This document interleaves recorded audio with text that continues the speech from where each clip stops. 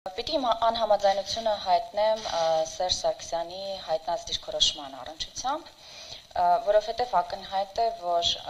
չնայած այն հանգամանքին, որ կառավարությունը ծրագրում նշել է, եւ մենք գնում ենք հենց այդ ուղղությամբ, որ արտաքին քաղաքականության առումով վեկտորներ չեն փոխել, այնուամենայնիվ Հայաստանի Հանրապետությունը վարում է ոչ միայն բալանսավորված քաղաքականություն, ձգտում է վարել ոչ միայն բալանսավորված քաղաքականություն, այլև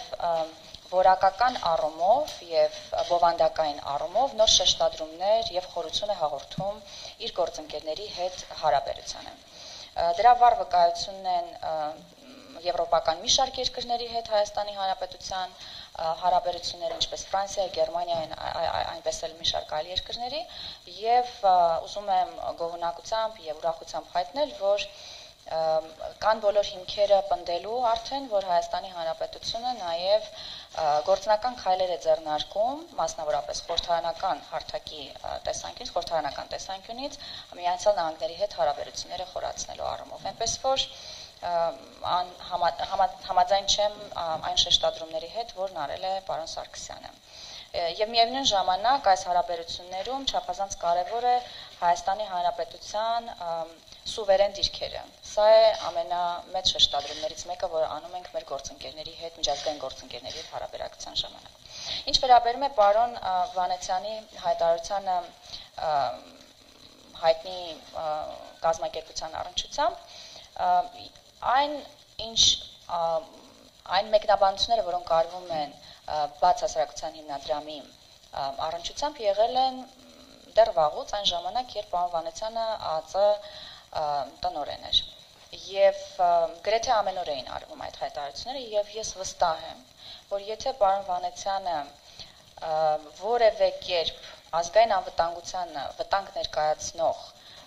կազմակերպությանը առնչվեր, այդ թվում եւ այն հիմնադրամին, այն կազմակերպությանը, որի մասին դուք հարց հնչեցրեցիք, ես վստահ եմ, որ նա անմիջապես կձեռնարկեր բոլոր անհրաժեշտ քայլերը։ Եթե պարոն Վանեցյանը այդ գործողությանը չի դիմել, ուրեմն պետք է համոզված լինենք, որ նման վտանգ նա չի տեսել։ Եվ ընդ որում, եւ խոսում ենք, մենք իհարկե անձի անուն ենք այս պահին նշում, բայց ինստիտուտները անձերով պայմանավորված չեն եւ պարոն Վանեցյանի այդ դիրքորոշումը հիմնված է եղել, ես վստահ եմ, որ հիմնված է եղել այն վերլուծությունների վրա եւ այն զեկույցների վրա, որը նրան ներկայացվել է։ Եվ այս պարագայում հիմա նրա հայտարարությունը, նրա մեկնաբանությունները իհարկե ինձ մոտ տարակուսանք առաջացնում են եւ կարծում եմ դրա բարձաբանումը ենթադրում եմ, որ հենց պարոն Վանեցյանը ձեզ կտա, եթե դուք նրան այդ հարցը ուղղեք։ Շնորհակալություն։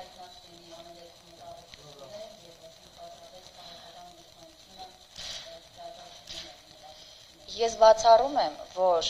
եթե պարոն Վանեցյանը հայտնաբերած լիներ որևէ բան, որը վտանգ է ներկայացնում ազգային անվտանգությանը, բացառում եմ, որ նա քայլեր չձեռնարկեր։